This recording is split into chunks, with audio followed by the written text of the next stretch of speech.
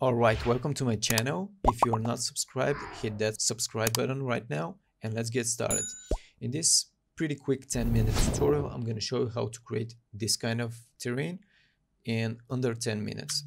So what it does, I've created this height map and applied it to my terrain in Unreal, and I'm using a smart material from Unreal Asset Store to create this different levels. So we are up in the mountains, you have a lot of snow, you have some rocks covered in snow, and when we go down the valley you can see that the terrain is changing, and of course the temperature are rising. So we have another rocks, we have some foliages over here, we have some different textures on the ground. And if we continue going down, let me just show you this amazing view pretty quickly. You see all the shapes, all the details in this terrain, and you will learn how to create it in under 10 minutes. Right here, I'm down the valley and we have more foliages, we have more rocks with different shapes. This is my destination, my cube, where I'm going to reach.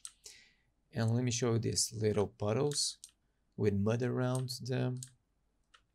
Let's go to my destination, my cube, and let me show you the view. We have this beautiful mountain over here, the sky, another mountains that are less in height, and here some more puddles and some more mud. Some effects on the puddles. Let me make another final look on it, how it looks. It looks pretty believable. So let me just stop the play button and show you in Unreal Engine how it looks. So this is my terrain that I've created. You see you can have snow on the upper side of the mountain based on the height. Then we go down here, we have this rocky terrain, and at the bottom of the valley we have all the foliages over here and my destination cube. All right, so the first thing that you need to get is you're gonna need to get the MW auto materials from the Unreal Asset Store, and in the folder of materials landscape, and there are two materials that you can apply on terrain. You can of course tweak them, experiment with them, but this is not the purpose of this lesson. So how do I connect the materials? I select the landscape, just drag the material over here, and right now we have a desert material, again with a lot of details. Over here some scatter rocks, some sands, and on the upper, on the height, you see these rocks. And if I drag and drop my previous material, we have the snow, and everything is looking great. So this is the first step. You need to have those materials. You can find link in the description of the video. And the next step, which is the most important, is how did I create such details in such a short time? Well, I use this program called World Machine. Here you can create terrains based on nodes, just like Substance Designer or any other program which is node based, maybe Blender. But I prefer World Machine. So let me quickly show you how you can create very fast a terrain. I'm not going to explain all the properties in World Machine because they're endless. You can create different nodes, you can connect different stuff. But first, let's go and create pretty basic terrain. Go into generators and click on Advanced Plugin. Just drag with the left mouse button, right click to disable it, and here on the left you see we've already have some kind of terrain. If you want to modify it, double click on your plugin noise, and here you can find a lot of settings. From here you can have different presets. If you want canyons, if you want wrinkled terrain, but I'm gonna choose the standard settings. And from here you have a lot of settings that you can play with. So I'm gonna leave it here, 8 kilometers. I want mountains, and I'm gonna start playing with all those settings. So let's start and create some pretty cool looking shapes. I'm gonna tweak the middle elevation like this. I'm gonna tweak the steepness, or you can use random seed over here to create different shapes. Let's try this one and tweak a little bit the settings more, just like that. Maybe level, something like this. Here in the customize fractal profile, you can add different octave. So if I add this one basic, for example, and if I start choosing different styles, you can create more effects on it. You can create flat middle. You can select the strand on it. Let's say 125. All right. So this is my first node with the advanced fractal Perlin. My second node will be in my natural tab. Here you can have different natural effects. The first one is coast erosion. You can create waters, you can create erosion effects, you can create snow, thermal weathering, etc.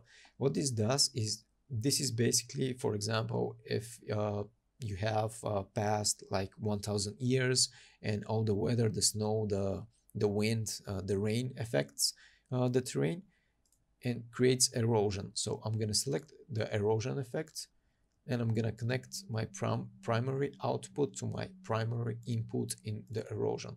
Again, I'm going to double click and I'm going to start tweak the erosion effects and look on my left side to see how the effect applies.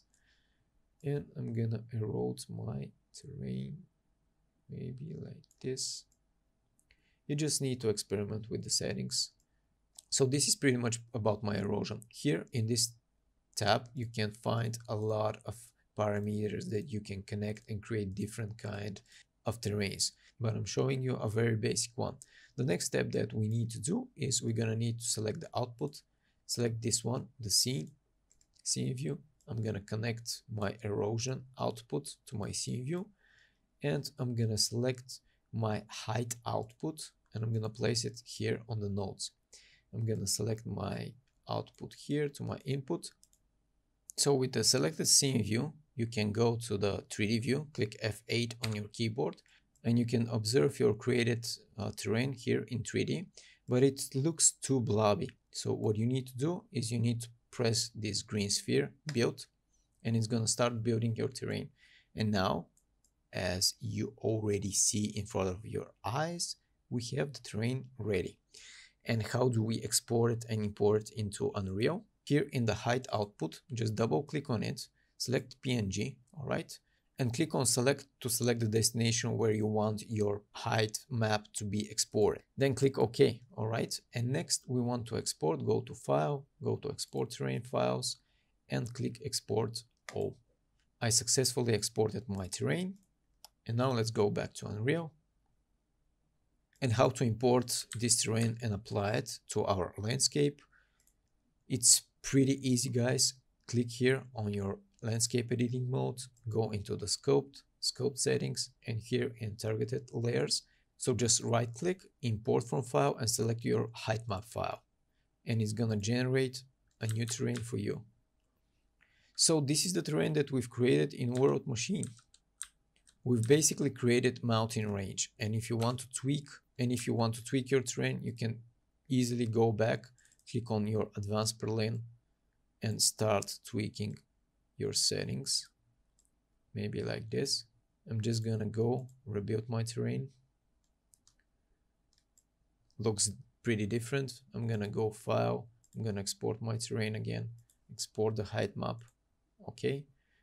And let's load up the new one. And we have a different terrain over here. Let me just go into immersive mode. We have some lakes over here. Let me just tune down the camera speed. So let's just try it out. My new terrain. So it looks pretty good. We have different heights in the mountains. Let me just go to this part. Thank you guys for watching this pretty quick tutorial on how to create landscapes in Unreal Engine 5.